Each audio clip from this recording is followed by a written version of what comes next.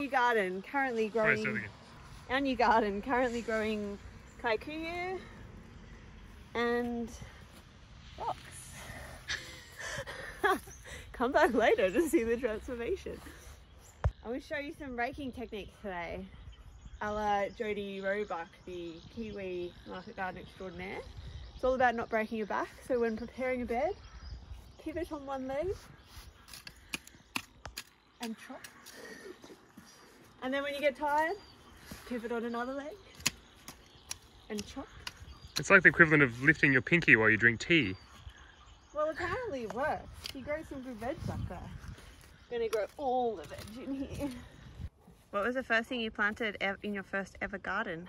A sweet potato, sweet potato, sweet potato. What was the first thing you planted in our garden?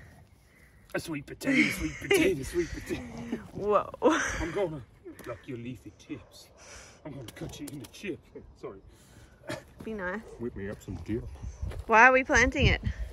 Because it's sweet potato. Yes, and also because The edge together, because the edge we is have where it's at. a bit of a drainage situation and a bit of an eroding edge in Denmark's sunny weather, and we thought that this was doing a fine job of holding the edge together at the community garden, so we borrowed some.